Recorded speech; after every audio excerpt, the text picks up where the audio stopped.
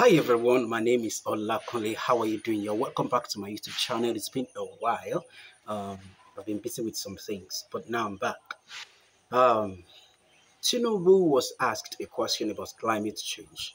Probably you have seen the video, I don't know, but if you haven't seen the video, please watch the video. Watch now and listen to what he said when he was asked about how he's going to contribute or how he's going to help the climate change in Nigeria. Listen.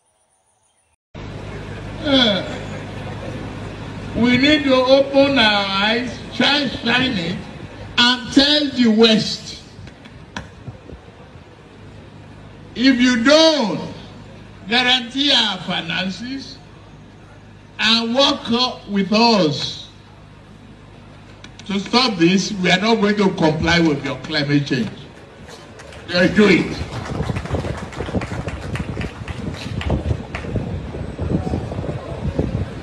I don't really understand what is going on here.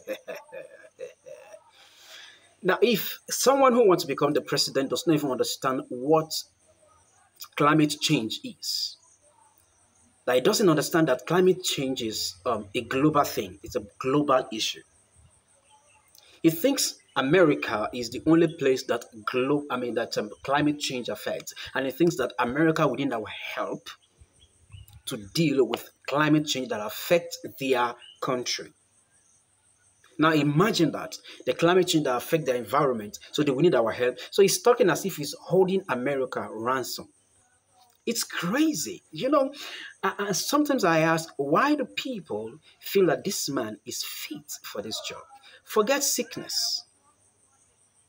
We're talking about exposure here. We're talking about understanding. See, these people are only in these positions to earn money. They don't study. They don't know what is affecting the whole world. That is why Nigeria is not growing. That is why Nigeria is not developing. That is why you are where you are today. That is why I am where I am today. That is why this country is where it is today. These people don't have understanding of what is going on in the world.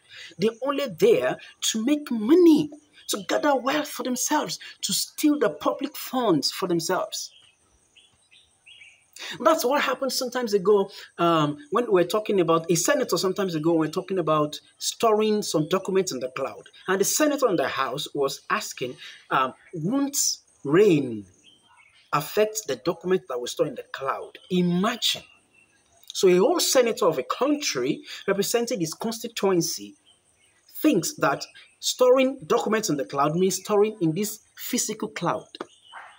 It's crazy. These are the people we elect, and these are the people you, educated person, elect.